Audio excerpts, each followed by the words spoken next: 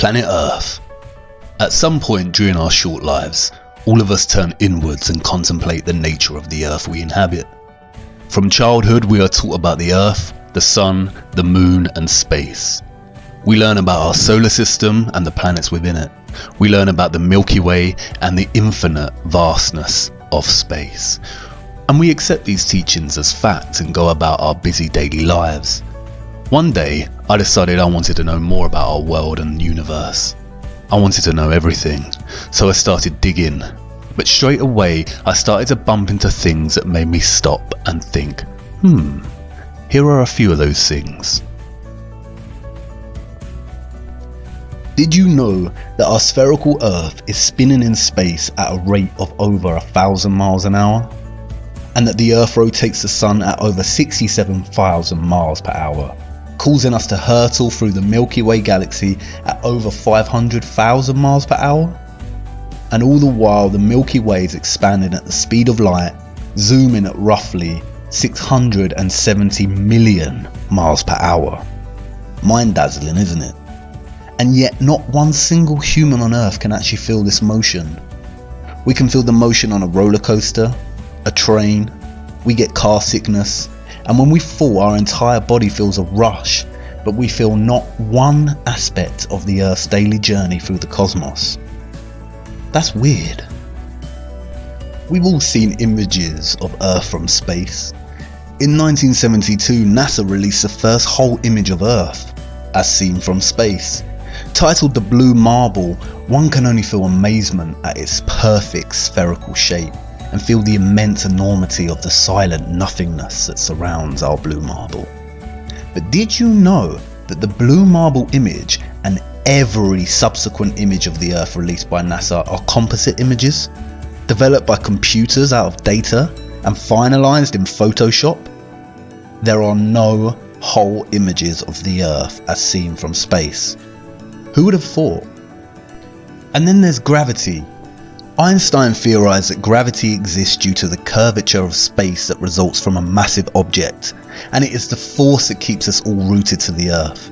What goes up must come down, and gravity is so strong that it has the power to keep all our oceans strictly bound to the Earth and the power to curve them over our spinning planet. But it is not strong enough, however, to keep the birds from gliding through the skies, to stop feathers floating in the air and balloons rising. I guess gravity's power is a selective one. As I looked into space and physics more, I had more and more questions. And I knew that somebody much smarter than me out there had the answers. But it wasn't just space that fascinated me. I wanted to learn about the biological and geographical nature of our world. And again, as I dived into learning, I found more weird things that puzzled me. It's basic biology that living cells consist primarily of hydrogen and carbon, and water consists primarily of oxygen and hydrogen. But biologists found the strangest of anomalies in the poles of the Earth that even puzzled Soviet biologists. They found an unnatural amount of water frozen in the ice and an unusually high percentage of carbon dioxide in the world's oceans. There is a lot of water, snow and ice on the Earth. Do you know what this anomaly tells us? It tells us of a great worldwide fire in the Earth's history that, biologists have suggested, carried away 99% of the world's biosphere. What really puzzles me is that figure, 99%.